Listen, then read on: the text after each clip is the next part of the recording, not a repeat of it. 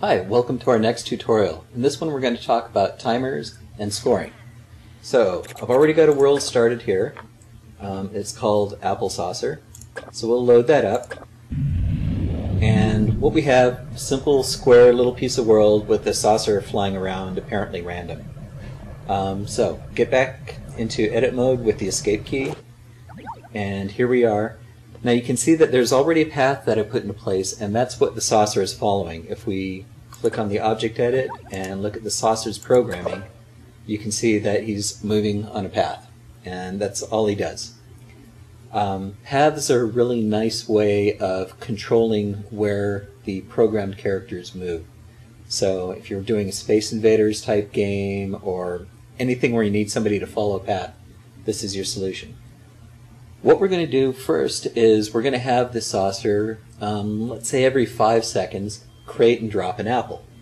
So down on the next line we can use the timer for this, and we'll say timer, and then we have to tell it how many seconds to wait.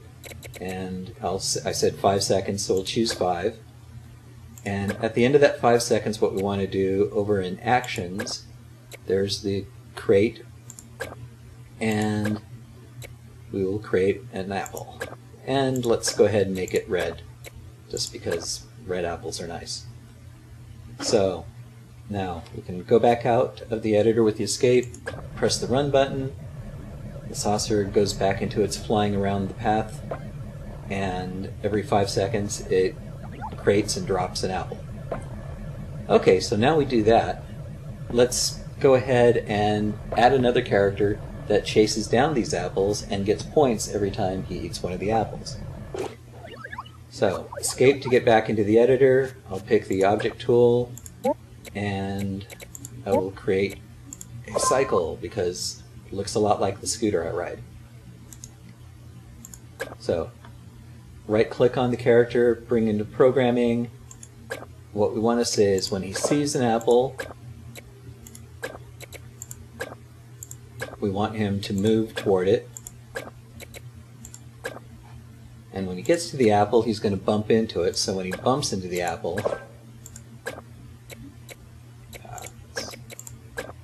we want him to eat it. Now we also want a way to keep track of how many apples he's eaten and give him some score. So we can also say, well, when he bumps into the apple, we'll use under the game menus, there's a plus score, and we'll say score, add 1 point, and the scores are color coded, so we'll say to the red score. Now, one thing that you notice here is that we're doing this test to see, oh, did he bump an apple, then eat it? Did he bump an apple, then score 1 point? We're doing the same thing twice.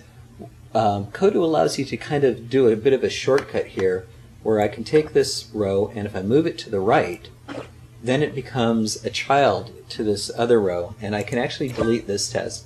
And this will only happen when this actually becomes true. So when he bumps the apple, he will eat it and he will score 1 point. So it's a nice little shortcut, and it makes some other more advanced programming things a lot easier to do. But just keep that in mind. So let's escape to get out of here and run the game. Now if you'll notice up in the upper right hand corner of the screen there's already a score of 0 there in red, and he sees the apple, he chases it down, and he scores a point. Let's chase the next one down, 1 more point, and he's just sitting there because he doesn't see any apples. Oh, there he does. So let's go back out, and one thing I forgot to add, which we saw in the previous tutorial, was that if he doesn't see anything, we want him to just wander. And that way he won't get stuck in any corners because he's facing away from the apples. Now, to make this a little more interesting, let's say that sometimes we want the saucer to drop green apples. And green apples are poisonous, so those take away from your score. So let's see what we need to add for that. So first of all, we go to the saucer, right click, choose program, and for that we'll say we want it to be maybe between 10 and 20 seconds that the saucer creates a green apple. So here we take the timer. Now, in this case, he's doing it exactly every 5 seconds, but we want to have this kind of randomness, a little bit of variability. Now, to get from 10 to 20, what we can do is say 10 seconds, random, 10 seconds. What this is going to do is going to say the random means whatever's to the right of it goes from 0 to 10 seconds, and this is added to the existing 10 seconds. So what we end up with is between 10 and 20 seconds. And here we want to create another apple, but in this case we want to create one that's green. And then in our cycle we can go program him and say, well,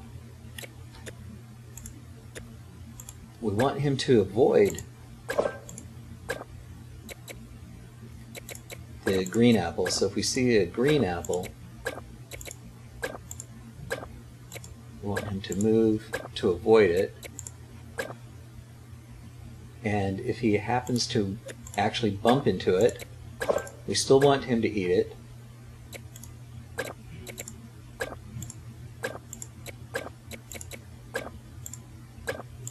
But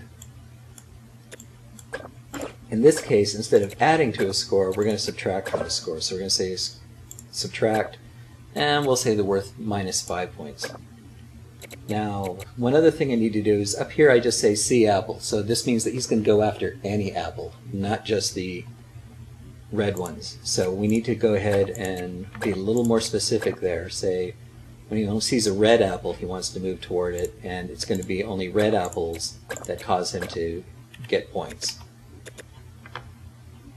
So now that we're done with that, we go and run it, and you can see that first of all the cycle immediately starts moving because of the move wander, instead of sitting and waiting for the first apple to show up.